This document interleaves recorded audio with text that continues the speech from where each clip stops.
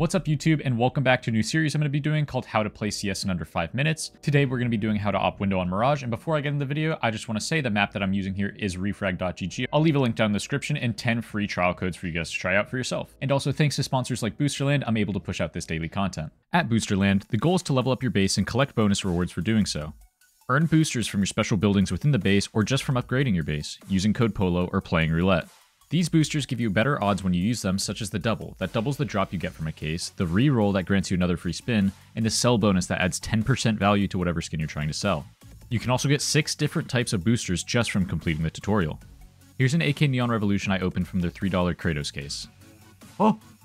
Oh my god. Oh wait, that's still good. Wait, that's actually still good. If you head over to Boosterland right now, you can use code POLO for a free rare booster and 5% off your first deposit.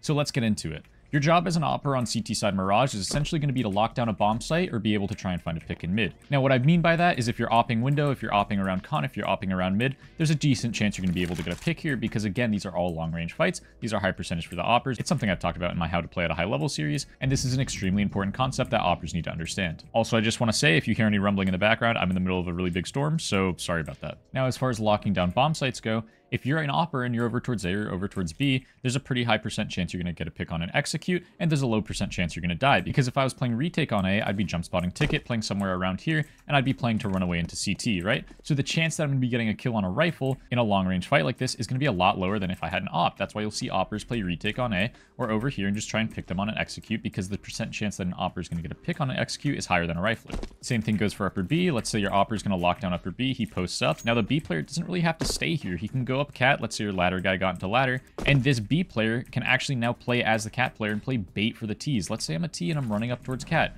Oh, there's a guy towards bricks. I'm going to try and run him down. Now your ladder guy, who's the actual cat player, can shoot this guy in the back, and that's how you'll see pro teams play bait and switch setup. By opping sites, it basically gives your riflers a ton of freedom to play with, something that they don't normally get in a round where an opper would be starting towards window or starting towards con. When have you ever seen an X Factor opper be extremely passive and not really say anything and not really communicate to his team where he's going or what setups he wants, right? You will never see a pro team have an impactful opper that isn't calling setups for himself. Now that we got the conceptual stuff out of the way, we can go into the nitty-gritty of how to op on this map. You don't really want to be called a chronic window opper. And what I mean by a chronic window opper is if you're going to start in window every round, nade the window smoke, and do all this stuff, your teammates are going to be essentially stuck in their positions for the entire half. You're not calling for them. You're not really telling them to move. It's going to be one B player, one cat player, one con player, one A player, and they're going to have to be the ones who are going to decide what the CT setup is. You have the op. You have the best gun on the CT side. You should be telling them what to do. But if you are going to go window, here are some tips. Now, if the T's are smoking fast window, what you'll see them do is they'll generally throw one of these spawns. So now that the T's are going to be swinging out as soon as the fast window smoke pops, because that's the reason you're smoking fast windows, you want to get out mid fast, what oppers will do is they'll line up this nade. It's a right click jump throw, and when the smoke is coming in, they'll try and time the nade for when the smoke will bounce. So they'll aim right here, they'll right click jump throw,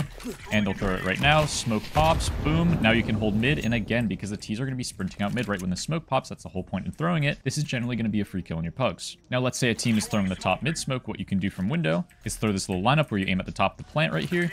You just release it like that, and what this will do is it will nade the entire top mid smoke, so you can just post up and kill the T's when they're running out. Now if you want to op cat, because you are playing retake on mid, you have to be aware that the T's can be up cat quick, but you want to scope deep so the upper B guy doesn't hear you, so he doesn't call out to your team that you're opping mid. And a place that T's normally go on their T side default is going to be towards chair, so you can just opt this angle on chair, and T's will try and fight this in your pugs because they just say screw it, and this is how you can end up punishing them. And how you can punish T's that only smoke fast window is you can throw the smoke bottom con to put out any mollies that the T's will throw, and you can go ahead and peek on top mid. And you want to be doing this when your A player is flashing over connector, something that looks like this.